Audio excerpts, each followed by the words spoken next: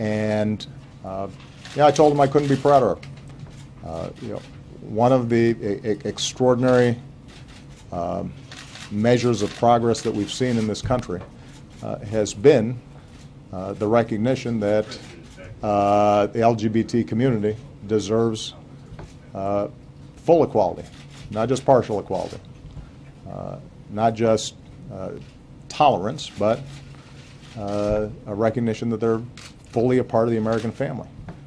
For an individual who's excelled at the highest levels in one of the major sports to go ahead and say, this is who I am, I'm proud of it.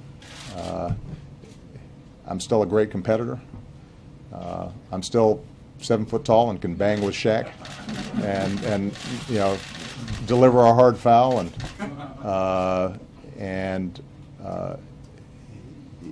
for I think a lot of young people out there who are gay or lesbian, who are struggling with these issues, to see a role model like that who's unafraid, I think it's a great thing. And I think America should be proud of, that this is just one more step in this ongoing recognition that we treat everybody fairly.